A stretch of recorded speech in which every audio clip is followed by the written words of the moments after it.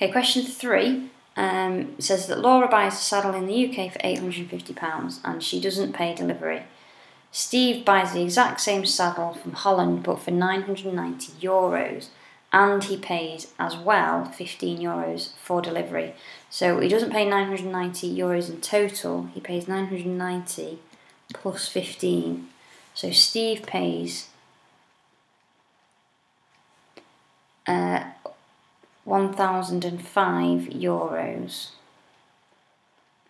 And we need to know which one's more, €1,005 or £850.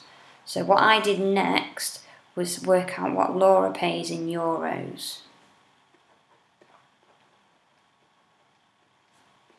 And that would be 850 times by, because each pound is worth €1.18, so I need times by 1.18. And that comes to 1,003. So that tells me that Laura, her saddle is cheaper.